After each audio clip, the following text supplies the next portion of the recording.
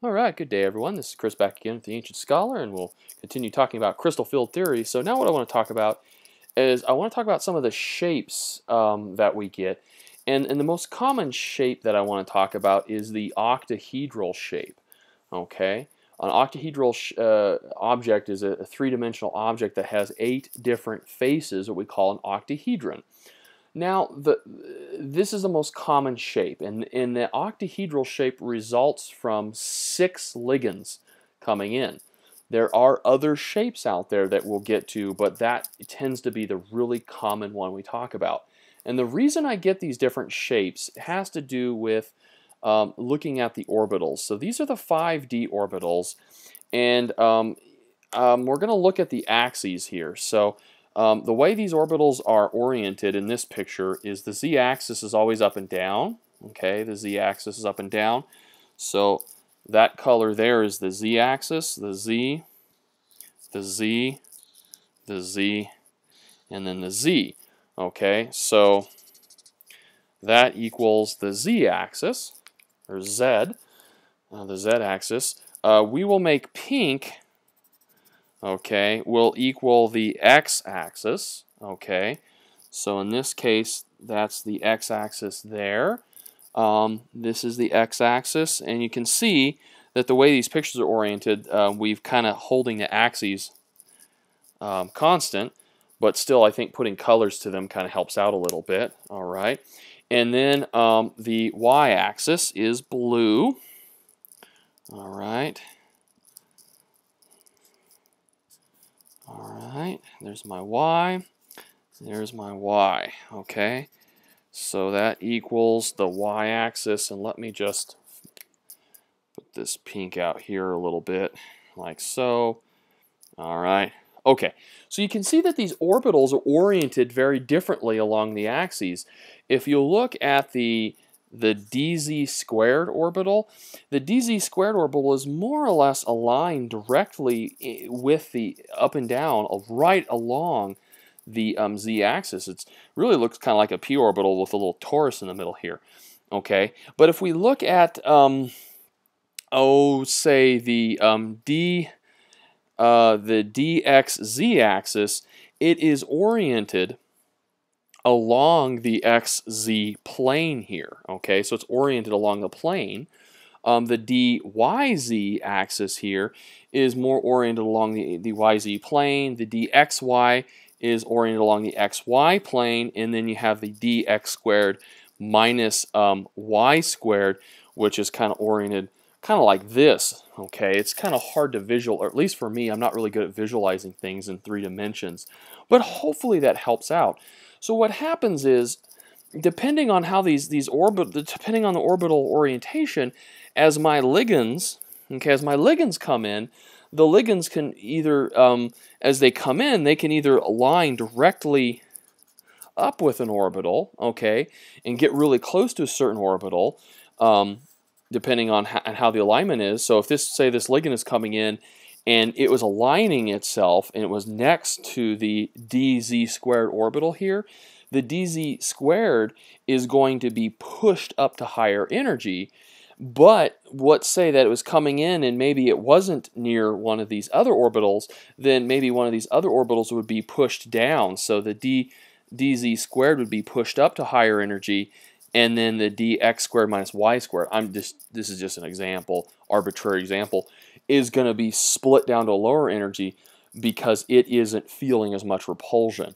So that's kind of what's going on with the energy splitting, but this is really important because it also explains the overall geometry of the complexes that we see. Okay, so what I want to do now is, now that I've kind of just oriented you to the d orbitals, and you can kind of see the different planes that the d orbitals are aligned on, let's just go ahead and talk about that basic geometry. So let's just take an example of a complex.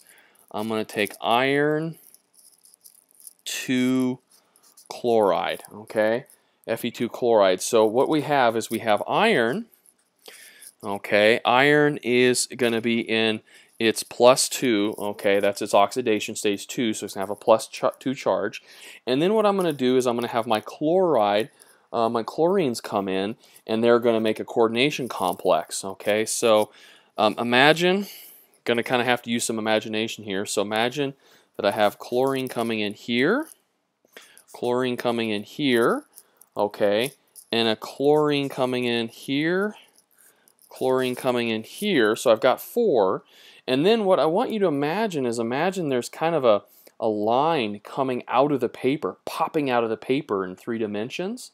Okay, so up here, it'd actually be up here is going to be a chlorine, and then back behind it would be another chlorine. Okay, so what I'm going to do is I'm going to draw a little dashed line, and that means that that's back behind, and there'll be a chlorine there, and then I'm going to draw kind of a little almost like a triangle thing here. We'll shade it in, and that means that it's popping out at me, okay? And then a chlorine here, okay? And so you can see that I have 1, 2, 3, 4, 5, 6 ligands that have come in. This is a very common thing that happens. You can have other types. You can have 4 and so on. Generally not more than 6 though, okay? Because basically I have 6 chlorines that have surrounded the iron, and it's totally surrounded. You can't get any more ligands in there because the electrons will be repelling one another, so 6 tends to be the max.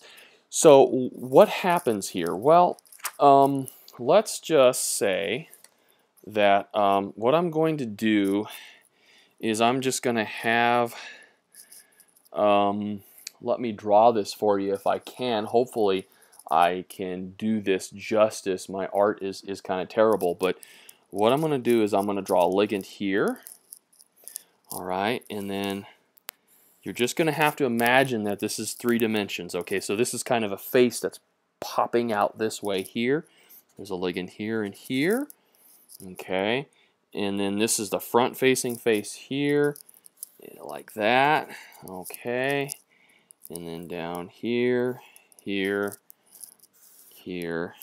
All right, and then I'll have another ligand back here, and then I'll just draw dotted lines that were behind. Okay, drop that down there, that there. Okay, so if you can imagine that this is kind of, so these are my 6 ligands here. 1, 2, 3, 4, 5, 6. Okay, they've come in. They're actually, puffy, a little fluffier than that, the chlorines. And then if you can imagine that in the middle here, okay, in the middle of this is where my iron is. Okay, so my iron is there, and my ligands have come in, and then the iron has the d orbitals, okay, are interacting with these ligands as they come in. So when we have 6 ligands, okay, like this here, 6 ligands almost always create an